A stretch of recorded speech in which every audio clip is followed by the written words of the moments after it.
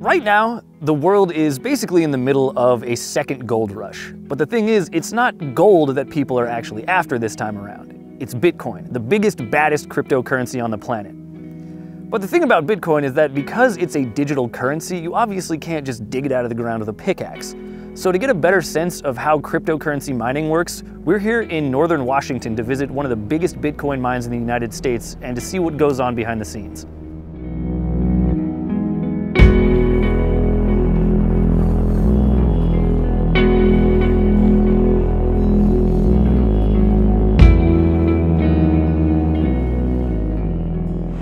The whirring sound you're hearing is the sound of 1,800 servers computing.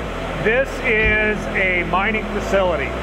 So we operate ASIC servers specifically for the Bitcoin blockchain protocol. As you can see, it's a warehouse environment. Our facilities manufacture about 7 Bitcoin per day. The servers in this room do that by solving a difficult math problem called a cryptographic hashing function. In the simplest possible terms, they're solving a puzzle that's generated by the Bitcoin network. About every 10 minutes, a new puzzle or block in the chain is released. The reward for solving that puzzle is currently 12.5 Bitcoins. Working together, all the Bitcoin miners on Earth unlock about 1,800 Bitcoins each day, and about 0.4% of those are mined in this very room. That doesn't sound like a lot, but when we filmed this video, this Bitcoin mine generated about $70,000 a day. That's $2.1 million a month, all in this one room. These are ASIC processors, application-specific integrated circuits. The chip design is specifically to run the protocol that is Bitcoin blockchain. It's code, right?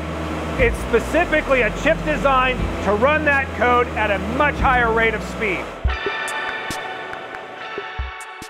So what you have to understand about Bitcoin is it's a commodity. Most of the world doesn't understand it's actually code with an underlying technology value.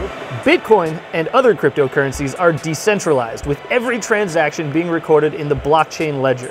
Bitcoin mining is essentially processing those transactions and adding links to the blockchain. Each link in the chain created every 10 minutes contains about 2,500 transactions. It's held speculatively, okay?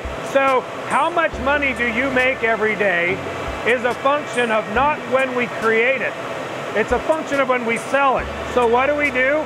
We manufacture it continuously, we hold it for when the price runs up, and then we sell it, we take the proceeds, and we expand our operation. Expansion is essential because as more Bitcoin miners come online and servers become more powerful, the puzzles become more difficult to solve. The Bitcoin mining algorithm continuously adjusts to keep the mining rate constant, one block in the chain equaling 12.5 Bitcoin every 10 minutes. And the Bitcoin algorithm only allows for the creation of 21 million Bitcoin, meaning the last Bitcoin will be mined in the year 2140. Why Wenatchee? Wenatchee is on the Columbia River. We are part of what's called the Mid-Sea Columbia string of hydroelectric dams. We have cheap, plentiful, green hydroelectric power right here. That means the cost of power is relatively cheap, about $100,000 a month right now. This facility is a 2-megawatt facility. We are building a 10-megawatt facility now, and we are breaking ground on a 20-megawatt facility, and then we also have 8 megawatts worth of facilities under construction in 2 separate locations. And in addition to that, we are in the process of developing projects for another 80 megawatts, all at this time. That growth is essential because the world is in the middle of a Bitcoin mining gold rush.